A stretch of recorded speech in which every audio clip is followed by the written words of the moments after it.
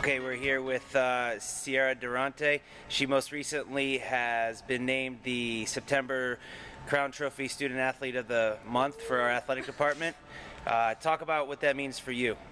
I have worked so hard to get where I am.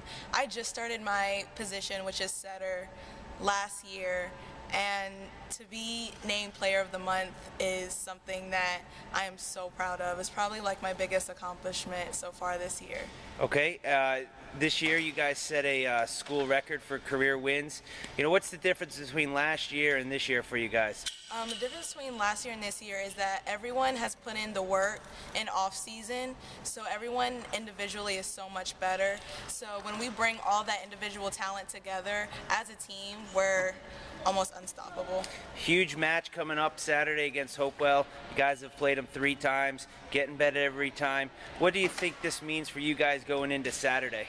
I think we are so ready. We played them, I think this will be our 4th time, so we were so close last time that this time we are definitely going to win, for sure. Okay, and last question, what is that shirt that you were wearing? That is just ridiculous. Carolina, I mean, come on.